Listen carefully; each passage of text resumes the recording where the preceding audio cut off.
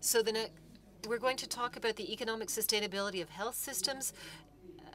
Eric Labaye is going to give us some insights. He's the Senior Associate Director at McKinsey & Company, and he has 15 minutes. Dear Eric, well, can you give us some insight about the economic sustainability of health systems? Well, let me give you a few figures. When we talk about healthcare systems, the weight of the GDP is over 8%. So 75% is supported by public expenditures. But this sustainability point has not increased for the past 50 years. So we have healthcare expenditures that are growing by 1 to 2 points above the GDP in recent years.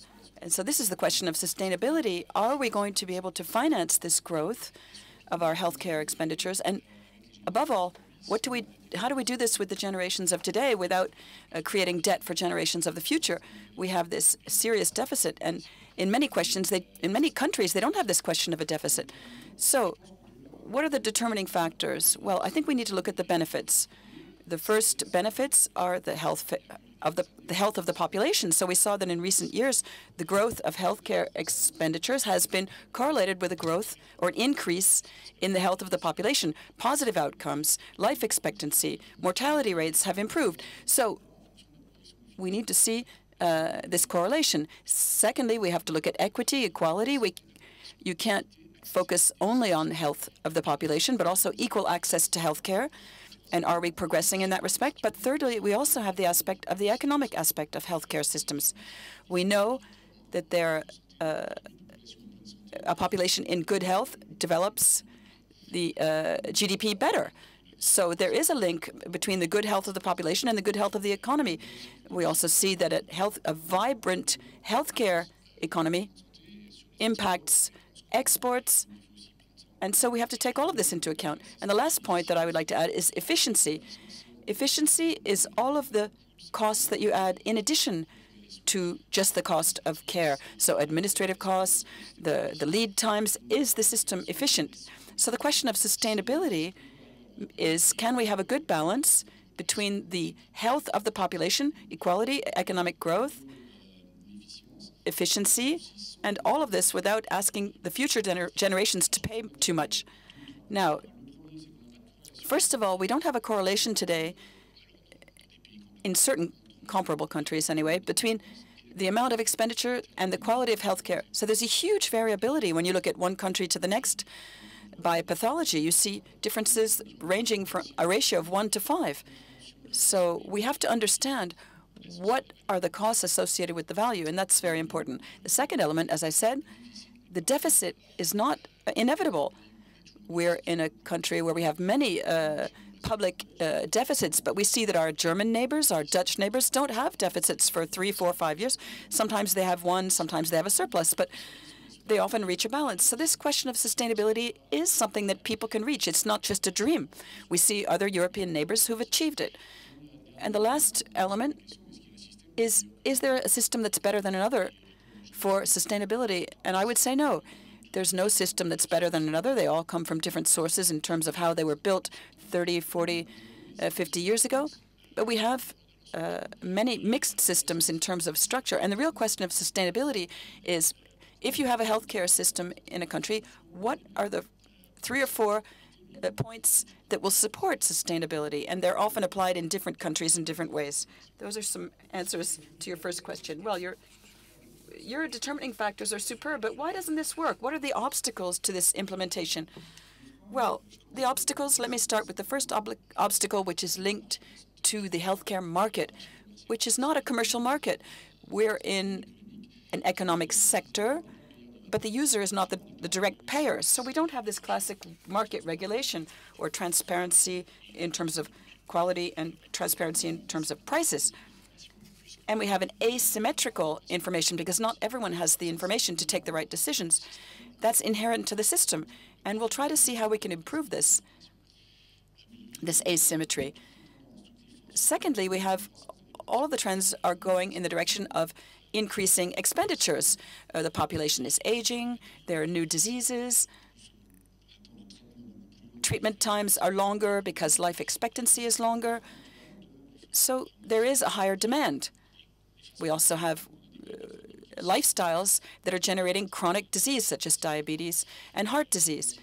We also have consumer expectations or patient citizen expectations that are increasing.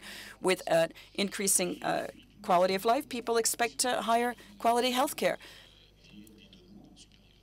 So all of these trends on the demand side are going upwards. And then we have the same thing on the supply side. There are new treatments, but we need to focus on the result. There are new results, new outcomes, better outcomes, but the economic equation is not taken into account with these better outcomes. So how do we adapt? We're having this debate on some of these pharmaceutical treatments that are very expensive for very specific diseases. That is scientific research that can help us find answers as well. And then the capacity to change medical institutions it's difficult. That's a euphemism. It is very difficult to reform medical institutions. The medical sector is difficult, it's complex, it's difficult to change, and it takes a long time. So how can we accelerate this transformation? That's going to be a real issue. But the question is, the demand is growing, the supply is growing, and the question of sustainability is how do I strike the right balance between supply and demand to guarantee that the financing will support these two trends? Well, Dr. Labaye, now I'm really ill. What are you going to do? Are you going to put cataplasms on me like in the old days, or do you have a really efficient solution to reach sustainability? Well, there are some avenues that we can explore. Yes, I think everyone's looking at these issues. I'd like to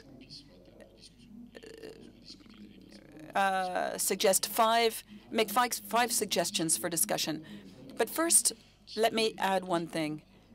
We're talking about healthcare systems and not care systems. We're talking about health care systems.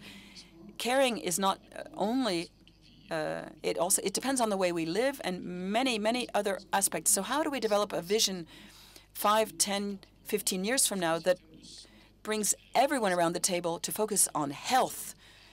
That's a prerogative before any action can be done to improve sustainability. Now, having said this, let me suggest 5 things. The first, and I'll come back to one of the points of performance, is how can we have a transparent performance? Performance in the sense of outcome with respect to cost. Already in terms of results today, we're at the era of big data, which we've already talked about. We talked about it last year. During this era of big data, there's a huge variability between caregivers and countries for the same pathology. How can we use big data to help improve our comprehension of the outcome? And what is the right protocol to reach the right outcome? And also to be very transparent in terms of costs. So I think there's a huge wealth to explore here.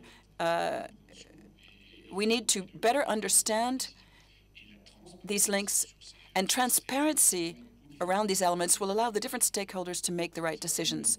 So that's the number one. It's not easy because obviously data is fragmented today. There's a question of hidden data. So how can we really have access to all of this data to draw the right conclusions? Because we need to understand this better to make the right decisions. The second is productivity. Productivity, in other words, how do we procure healthcare? And well, here digital can play a role, new technologies. How do we have an end-to-end treatment if we combine the data? This means avoiding unnecessary tests, because if all of the data is in the same place, you'll avoid unnecessary tests, and will also improve decision-making. So there are certain examples, large hospitals. Sometimes the Americans concentrate everything in the same center, and you see that if you combine all of this data, this allows you to make a better clinical decision. So not only do you improve the cost, but you also improve the medical outcome. So productivity is improving the output while reducing the input. You know, that's the word productivity. People hate it in the hospital. That's a curse word in France. People say, I'm not here to be productive in the hospital. But I'm working not only in the healthcare sector, but I'm working on other public issues. Productivity means the service that you render with respect to the input. Yes, we agree. But you have to define productivity properly. Do we have a proper idea of the outcome and the associated cost? And then this helps us make a real motivated decision to choose between the two. But you need both. You can't say we're going to reduce the quality to reduce costs. And I say that we have many examples where people can do both. They produce quality health care and reduce the costs. We've seen this in the medical sector. Obviously, you have to do this step by step. You have to prove this first and then implement it. But there are some regional managers, insurance companies in certain countries show that this is possible. This will improve patient treatment while improving this healthcare end-to-end itinerary. We also need to make sure that we develop different service provider channels who are increasingly specialized. The generalist hospital of the past will continue to exist in one segment. There are many other segments where we need specialized hospitals, specialized care institutions in the neighborhood. We need emergency centers with GPs who treat the emergency problems before people go to the hospital, for example. So we need an increasing level of segmentation to adjust the supply, the cost of the supply, to the outcome and to the potential service. And so here we would improve the sustainability of the system. That's my second point, productivity. A third avenue to explore is prevention. People talk about prevention a lot. France, I think, is not too far behind, but it's fundamental if you think about sustainability, because prevention means avoiding costs in the future. At our institute, we did two studies on obesity, which represents 30% of the people in the world, 2 to 7% of the healthcare costs, depending on the different countries. Obesity, if we don't do anything, it's going to continue to grow. So that's a problem of sustainability. And yet most of the actions are not, these are not treatment actions. These are preventive actions, working on lifestyle, identifying about 40 potential actions, which can be education in the schools, sports activity in schools, the cafeterias in the schools, etc. So here, the important point about prevention is that the actors need to come around the table, and that's not just the healthcare actors, not healthcare. It should be people from the agro-food business, people in the restaurant business, catering business. So we need to work harder on prevention, and this is fundamental for sustainability in the future. When we worked on sustainability, we realized we didn't have all the elements that we need on the link between causes and results. We see that we have to work a lot more on prioritization. We need to continue to work on better understanding. But prevention in a system for it to be sustainable will be quite a radical tool. The fourth avenue to explore is to place the citizen patient, consumer, if you will, in charge of himself. Health is a right, but it's also a duty. So we need to make information available and place the patient in charge of his own health, more responsible for his lifestyle, responsible for his treatments, and also capable of choosing the service providers who are the best suited for his needs. And this means transparent information that will allow us to do this and ensure that this is sustainable. And the last point that I would contribute in terms of financing is incentive. How do we incent the system to be virtuous around all of these elements?